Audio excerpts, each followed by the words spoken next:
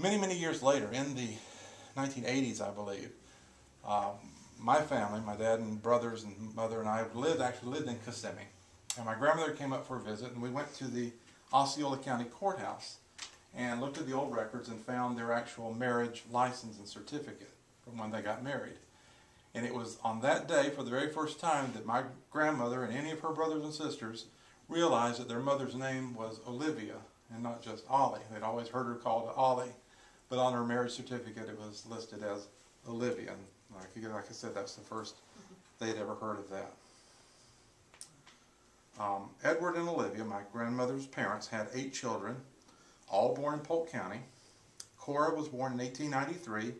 Mamie Blanche was born in 1895. Jency was born in 1897. Robert was born in 1899. Ruby was born in 1902. Ina was born in 1905. Edward Jr., who they called Buck, was born in 1907. And Willie was born in 1911. So that's just a thumbnail sketch of both sides of the family, the Carters and the DuBoses.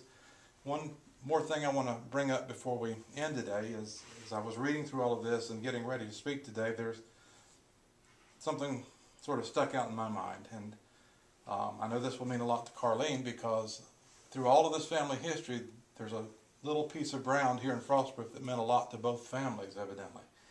And that is 14 Oak Avenue, where Carlene grew up, and her mother's house still is there. And all of us in the family have, through our lives, have been there many, many, many times and think of it fondly. But from what I could see, Edward and Ollie Carter bought that property, including the grove that's just to the north of it, that's now the medical center there, in 1907. And they lived there with their family of 9 until 1913, when they moved out to Walking-Water that I talked about earlier. In 1913, as they left, who do you think came to live there?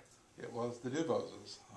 William and Nicey DuBose came with their 8 children from Escambia County and rented that place for the next couple of years. Later, as the years progressed, the first permanent church building for the Frostproof Church of Christ, which my family has been involved with and nurtured for the decades, was actually built on that little piece of property. And then my Aunt Margaret and Uncle Carl had their home there for many years to follow, so that was interesting. I've always been very proud to have had these roots to Frostproof. I grew up, as I said, in Kissimmee, at least the last 6 years of my education in high school and middle school. And in Kissimmee at that time, everybody came from somewhere else. Nobody had any roots. And it was always nice to know that I could point to this place and say, that's where I came from, that's where all my family's from, and it gives you a sense of identity.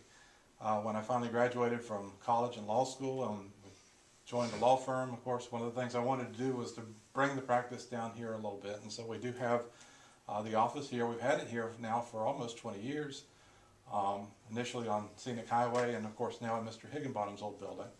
And I enjoy coming down here and meeting the folks and talking to them and still being a part of it. So I appreciate your attention, and that's just a thumbnail sketch of the family. Johnny, we can't thank you enough. This has been Thank wonderful. you.